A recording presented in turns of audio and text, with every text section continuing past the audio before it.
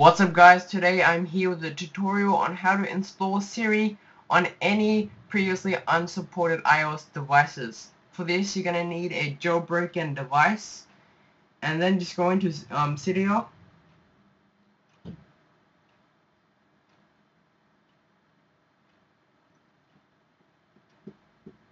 and then search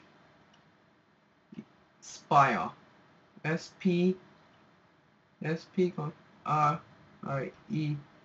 Spire. Here we go. This one here, and I have that installed already. That's why it says modify up here. So after you install it, it's gonna take a little while. Even though it's 800 kilobytes, it does take a little while. After you've installed it, go into settings.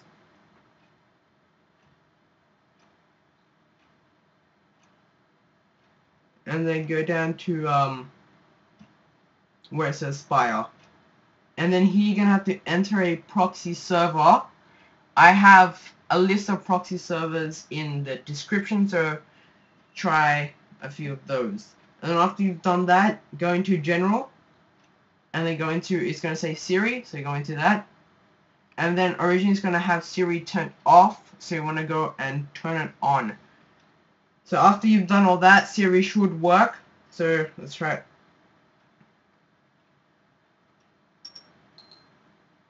Okay, right now it doesn't work because all the servers are being used and all the servers are crashing and stuff, so it's not working at the moment, but it's going to work in the future. So this is an iPod Touch 4th generation, and here I have an iPhone 3GS, and it also works with this.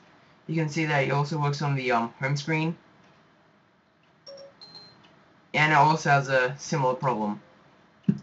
So after you've installed Siri, you can, make a note, and here you can just, if you want to make a note, you can also make a note with your voice, just like in Siri, but again, this doesn't work because the servers are being used up too much and they're all crashing and stuff.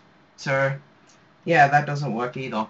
But it's gonna work in the future, and all will be well soon. Okay, so that brings me to the end of my tutorial. Thanks for watching guys, hope you guys enjoyed. Please rate, comment, and most importantly subscribe to help keep my content coming. And I'll catch you guys in my next video.